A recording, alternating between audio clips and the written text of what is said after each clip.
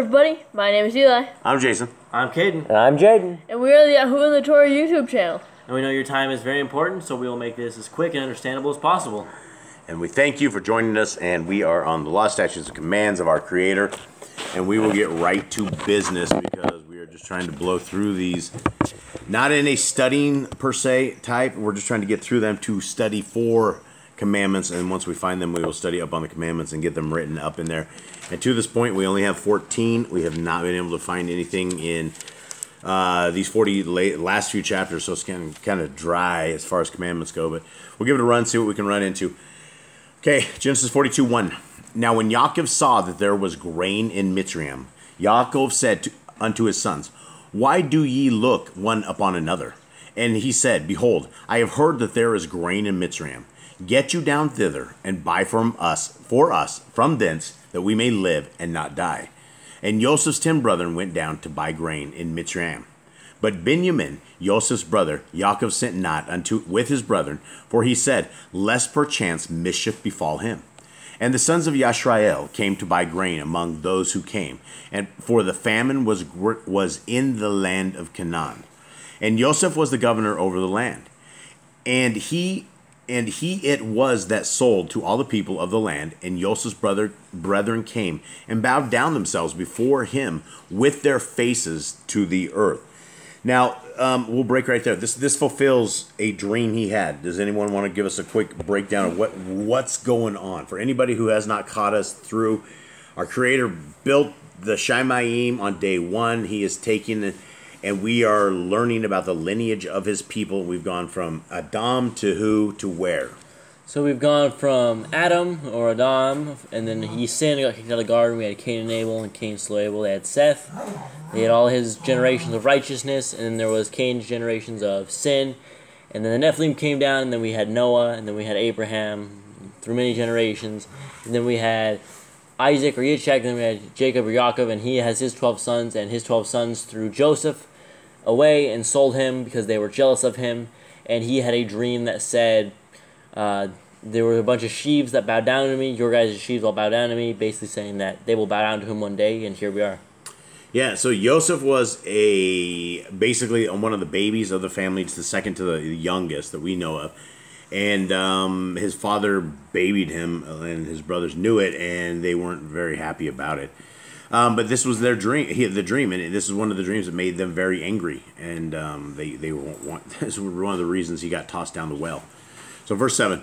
And Joseph saw his brethren, and he knew them, but made himself strange unto them, and spoke roughly unto them. And he said unto them, Whence come ye? And they said, From the land of Canaan to buy food. And Joseph knew his brethren, but they knew not him. And Joseph remembered the dreams which he dreamed of them, and said unto them, Ye are spies, to see the nakedness of the land, you are come. And they said unto him, Nay, my Adonai, but to buy food are your servants come. We are all one man's sons, we are true men, your servants are no spies. And he said unto them, Nay, but to see the nakedness of the land ye are come. And they said, Your servants are 12 brethren, the sons of one man in the land of Canaan, and behold, the youngest in this day with our father, and one is not. And Joseph said unto them, That is it that I spoke unto you, saying, Ye are spies. Hereby ye shall be proved, by the life of Pharaoh, ye shall not go forth hence, except your youngest brother come hither. Send one of you, and let him fetch your brother, and ye shall be kept in prison, that your words may be proved, whether there be any truth in you, or else by the life of Pharaoh, surely ye are spies. And he put them all together into ward 3 days. And Joseph said unto them the 3rd day, This do and live, for I fear Elohim. If ye be true men, let one of your brethren be bound in the house of your prison. Go ye, carry grain for the famine of your houses. But bring your youngest brother unto me, so shall your words be verified, and ye shall not die. And they did so. And they said one to another, We are truly guilty concerning our brother, in that we saw the anguish of his soul when he besought us, and we would not hear. Therefore, in this distress therefore is this distress come upon us. So, in the book of Jasher, there's tons of extra stuff. Like, this is a very big part of this, and it talks about a lot of this. And the sons of Yaakov are superheroes. They have a superhero setup to this. And during this time, when he is testing them, when Yosef is testing them, like crazy things happen. One such incident is I think it was Simeon, that they either Yehuda or Simeon, they were grabbed by some of the guards of Yosef, and they screamed, and it made some of the women of Mitzrayim, of Egypt, miscarry. And so all of a sudden there was just incredible drama in the land. And this wasn't just a little, these guys came in, and this was a huge event. This was life-changing events that completely shook Egypt, as well as all of these guys. They went in different gates. Oh, right. They said they were spies. Right, and so one of the reasons, Nicole, thank you, that they were talking about them being spies is when, and the whole reason the spies thing went in, is their dad told them not to go in the main gate, not to go all together at the main thing, or they would get busted, or like if one of them got taken at one gate, then the rest of them could live and bring back food and things of that nature. So they all checked in at various gates, and Yosef had figured this out, and they had like a guy collecting all of the information on all of them and who they were, and so he saw them come in from various gates, and so he accused them of being spies, and so they were actually trying to find him too, remember? right, and that again, thank you, Nicole. You should really join this table. It would be great. What she was saying here is also in Jasher is that they were looking for him. So prior to them actually going to looking for food, they were going to whorehouses and like brothels and things of that nature, because they thought they would have sold him into like that kind of a slavery or something of the sort. So yeah, there's so much more to the story than what we have here. Okay. There we go. And verse 22. And Reuben answered, and I'm fighting the dogs. And Reuben answered them, saying, Spoke I not unto you, saying, Do not sin against a child, and ye would not hear. Therefore, behold, also his blood is required. And they knew not that Joseph understood them, for he spoke unto them by an interpreter. So, those are more things that are very interesting, right? So Joseph actually knew like 70 different languages. He wouldn't be doing what he was doing unless he understood every language that they were in for commerce. And so also that's another story in Jasher that you hear is when the angel teaches Joseph how to speak like in a whole bunch of different languages. And so lots of stuff. Okay, verse 24. And he turned himself about from them and wept and returned to them again and communed with them and took from them Simeon and bound him before their eyes. Then Joseph commanded to fill their sacks with grain, and to restore every man's money into his sack, and to give them provision for the way, and thus did he unto them. And they laded their asses with the grain, and departed thence. And as one of them opened his sack to give his ass provender in the inn, he espied his money, for behold, it was in his sack's mouth. And he said unto his brethren, My money is restored, and lo, it is even in my sack. And their heart failed them. And they were afraid, saying one to another, What is this the Elohim has done unto us? And they came into Yaakov their father, unto the land of Canaan, and told him all that befell unto them, saying, The man who is the Adonai of the land spoke roughly to us, and took us for spies of the country. And we said unto him, We are true men, we are no spies. We be 12 brethren, sons of our father. One is not, and the youngest is this day with our father in the land of Canaan. And the man, the Adonai of the country, said unto us, Hereby shall I know that ye are true men. Leave one of your brethren here with me, and take food for the famine of your households, and be gone. And bring your youngest brother unto me. Then shall I know that ye are no spies, but that ye are true men. So will I deliver you, your brother, and ye shall traffic in the land. And it came to pass, as they emptied their sacks, that behold, every man's bundle of money was in his sack. And when both they and their father saw the bundles of money, they were afraid.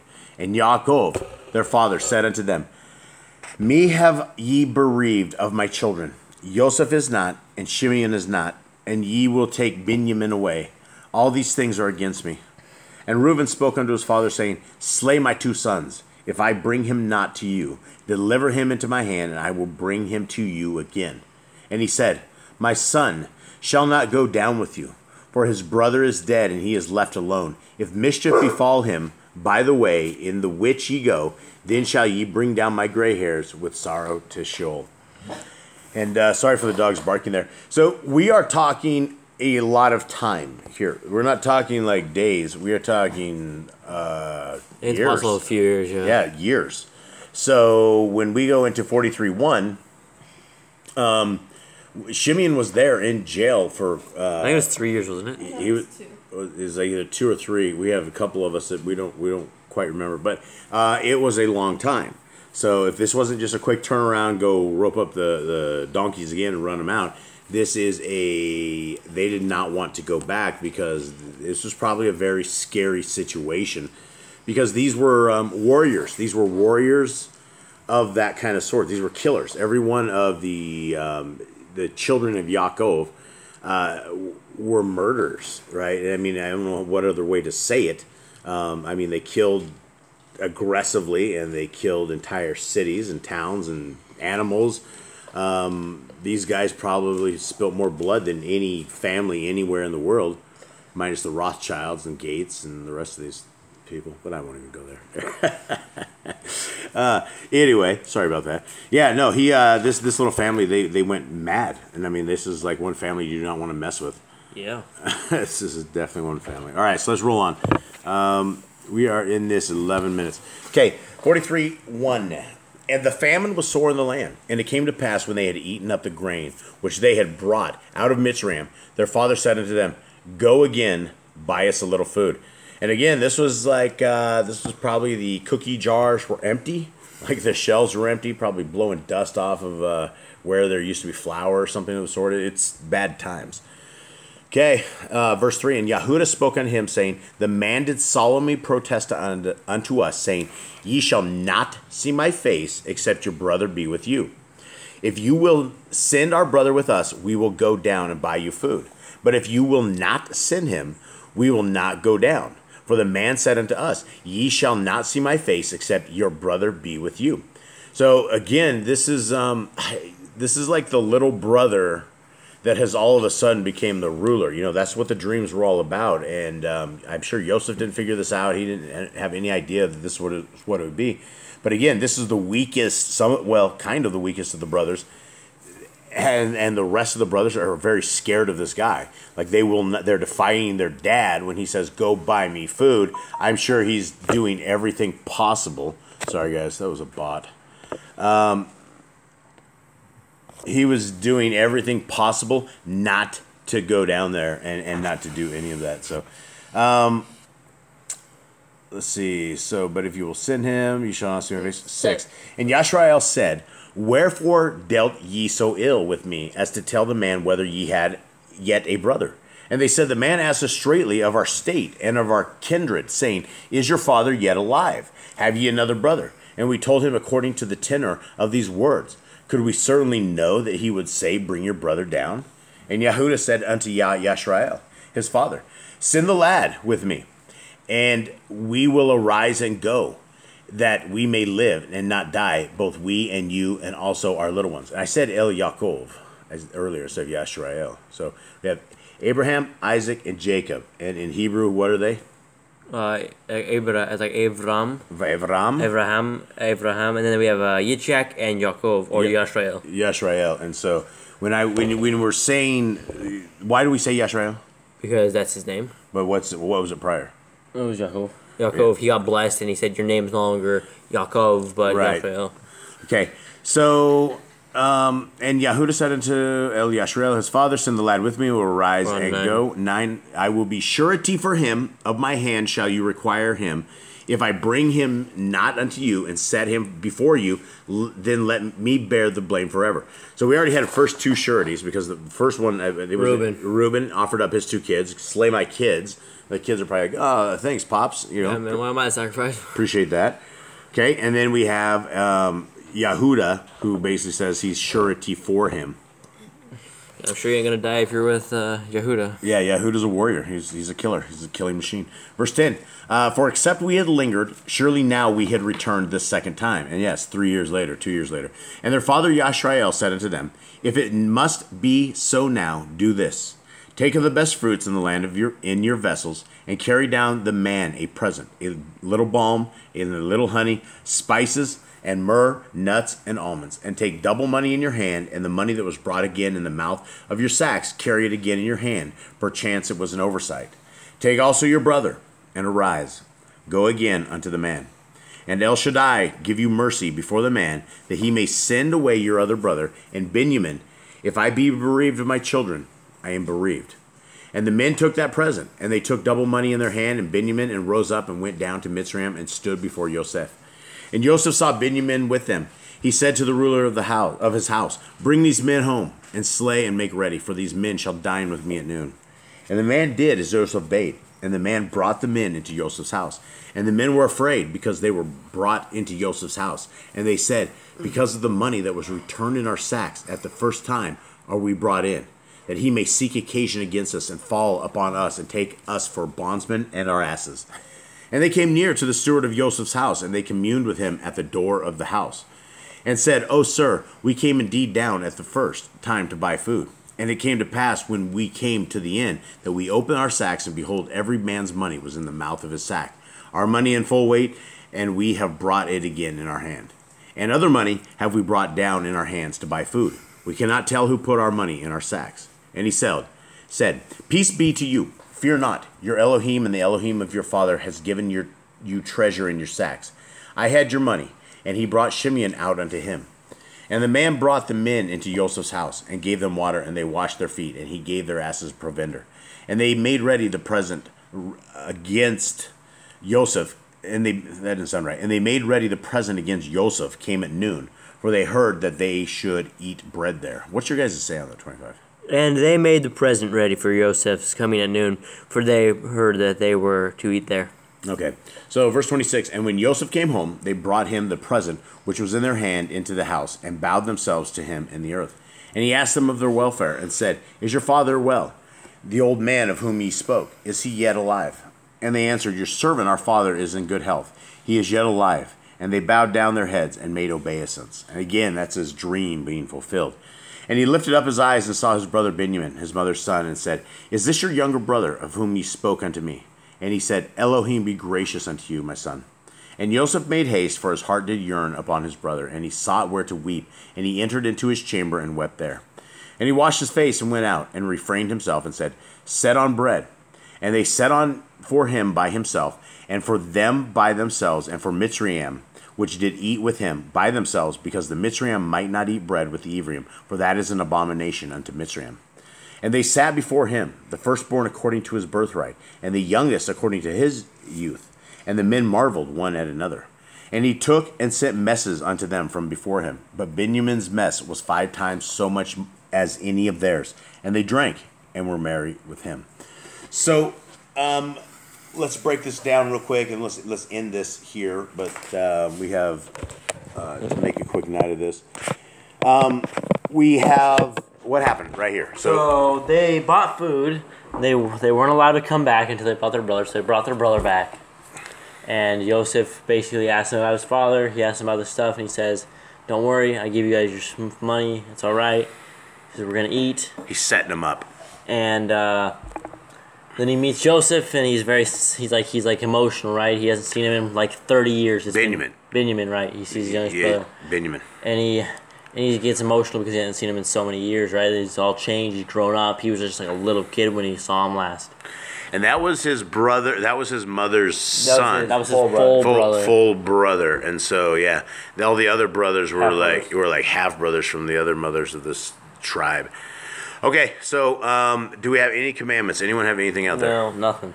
Okay, so yeah, we have nothing out there. That has been a long week for us. We were just trying to dig in one last little thing here, and then I don't know if we'll be doing one before Shabbat. If we don't do one before Shabbat, Shabbat Shalom to everybody out there. Hope you guys are keeping the 7th day, which is a commandment to keep, which we will get into Exodus and the various places of that.